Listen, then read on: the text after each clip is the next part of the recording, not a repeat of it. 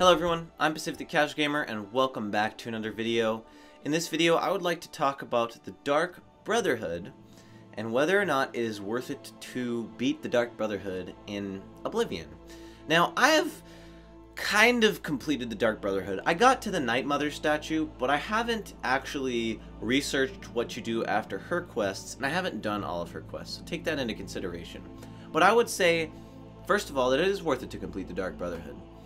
And that's because, well, first, you get access to the Khajiit. I don't know what his name is, but you get some really cool spells. Just interesting spells, right? But the other thing is you get access, if you want to make a vampire, you get access to becoming a vampire. Very important. So I used to hate being a vampire in Oblivion. And then I made a character, a Khajiit, where I power leveled hand to hand. It was a minor skill, but I used hand to hand power level for strength, and I used a sword. Now if you're a vampire, you know that your strength and hand to hand is buffed significantly if you're a vampire. So this Khajiit, I had an easy time power leveling hand to hand for my strength buff.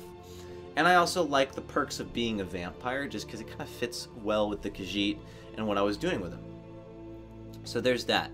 But my main thing, you got the vampire, you got the salesman. The main buff you get with the Dark Brotherhood Guild is all the items you get.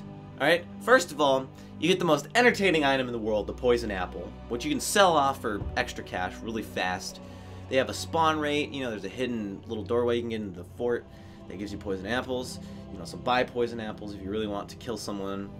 You also get Sufferthorn, literally a blade that, depending on the enemy, it does more damage for me than Umbra does, like DPS. It's crazy with the buffs on it. And you just get some cool items. I mean, the Shroud Hood, I actually think I really like the Shrouded Hood. Not so much the uniform, because it takes up like so many spots where you could put other armor. But I like the Shrouded Hood. And I generally just like, the quests are fun for me. I can replay the quests, and it's fun for me. Fighting the pirate captain even is really cool. Or going through and killing the guy who mocked you in the prison. Those quests, I feel, just killing everyone, are very unique to do. And very replayable, I would say. Now, you get the Night Mother, which, you get people pray and you do the quests. I have not done those quests, so I don't actually know, what it gives you. I probably should actually play through those quests.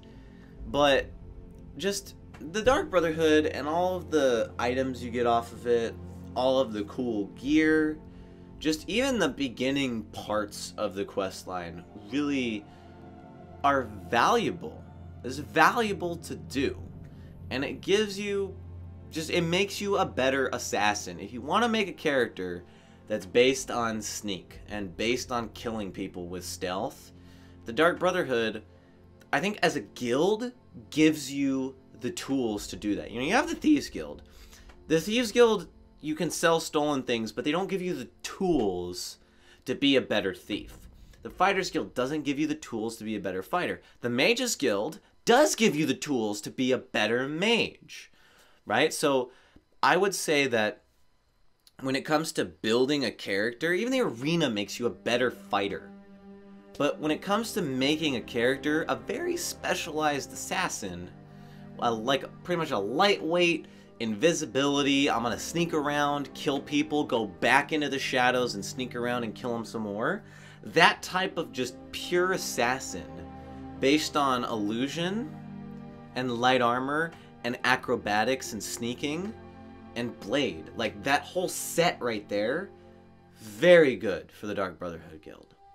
So in my opinion, you should complete the Dark Brotherhood Guild simply for the gear. If you have an assassin with illusion based and you like jumping around and using your environment and playing Oblivion more like it's Halo 3, then the Dark Brotherhood is even better for you. It is more fun and gives you the tools necessary to be that assassin.